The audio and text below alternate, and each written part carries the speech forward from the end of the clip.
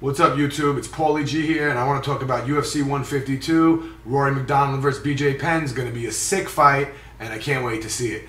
Rory McDonald, he's 22 years old, and he's got tons of power. This kid's he's crazy. He's 22 years old. BJ Penn, his record's like 16-7. Rory McDonald's 13-1. So Rory's only loss is to Carlos Condit.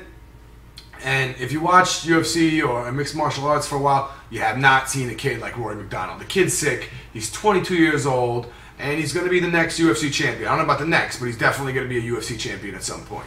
He's got the tools, and he's young. So he's fighting BJ, and I'm betting on this fight, and I'll tell you why. Because Rory McDonald is going to whoop BJ Penn. That's it. BJ, you're an amazing fighter. You've been an amazing fighter for a long time. I love the way you beat Matt Hughes, but you know, Matt Hughes is not going to be a champion again. He's not top level anymore, and either is BJ Penn.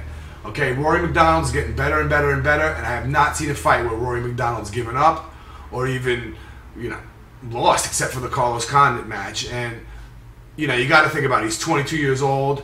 He's going to get better, and he's going to get better and better and better, and he's just getting good. So BJ, he's got this amazing leg dexterity. He's so hard to take down.